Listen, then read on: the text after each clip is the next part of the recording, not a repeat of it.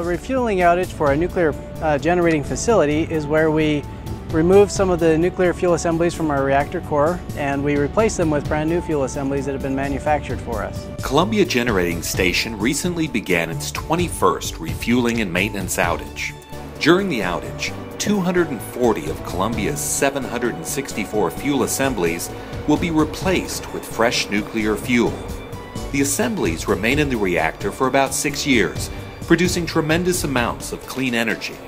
The process for replacing the assemblies is very detailed and begins about 15 months before the current outage starts. Now that 15-month period is a time frame where we're actively pursuing a new core design is what we call it, where we reuse fuel assemblies and use brand new ones as well.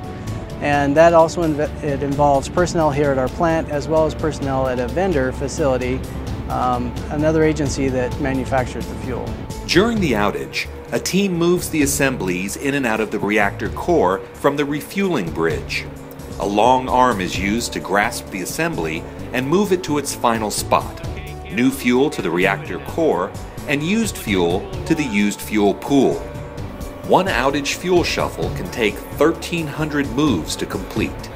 The outage is also a time when other maintenance is performed around the facility, maintenance that can't always be done while Columbia is operating.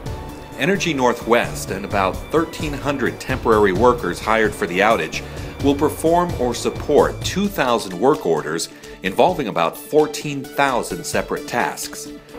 The outage is coordinated with the Bonneville Power Administration to take place when the springtime snowmelt and runoff maximizes power output from the region's hydroelectric dams.